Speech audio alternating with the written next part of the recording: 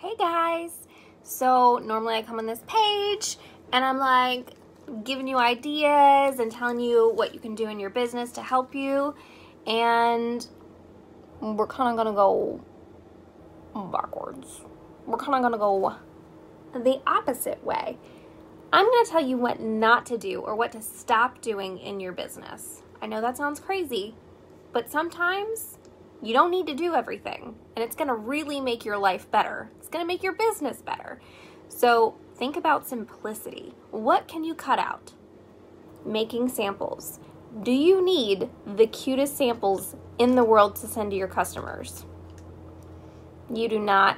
If you are just starting out, if you're working a full-time job and this is your side gig, what are you doing? What are you doing making cute little mold samples? Don't do it. Don't do it. Just let it go. I literally took a crinkle cutter to this bad boy, slapped on a label, put it in the mail.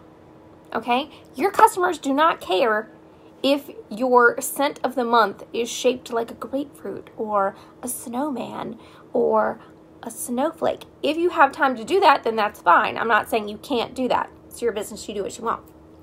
But if you have a full-time job, if you're a mom, you got all this other stuff going on, think about what you don't need to be doing in your business. What are income-producing activities? I know that we talk about this all the time, but what actually is good for your business? Talking to people about booking parties, showing up. Showing up. You have to work consistently. That's all there is to it. Same thing with going to the gym. You can't show up like once a month and be like, oh, do I have abs? No, not going to happen. Another thing you need to do is get off all the Facebook pages on social media. You know how many Scentsy pages I am on social media? Too many. Too many. It was giving me anxiety. I kept getting notifications. Some of the pages are negative, and I was like, I don't need that in my MySpace, so guess what I'm going to do? Turn it off. You don't need to be on 1,000 Scentsy pages, because guess what? There is no such thing as a Scentsy emergency. I hate to tell you guys that. I love Scentsy. I love this company, but nobody is going to be like, in the middle of the night, my customers be like, you know what I need, stat? I need some wax at 1 a.m. Nobody cares. Nobody's going to do that. It's wax. Okay, so take your time and your energy and put it where it belongs. Go ahead, go through the groups that you're on Facebook and say, delete, delete, delete, delete. If it is not serving you, take it off your plate. That's all there is to it. Take it off your plate. Do things simply. You do not have to have all these elaborate things. You do not. I post ideas for you if you want to do them. That doesn't mean, hey, Faith made a cover for her catalog. Do I have to make a cover? No. This is what I do full time.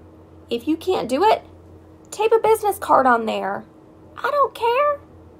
I do not care. As long as you're getting your catalogs out and you're doing your follow-ups.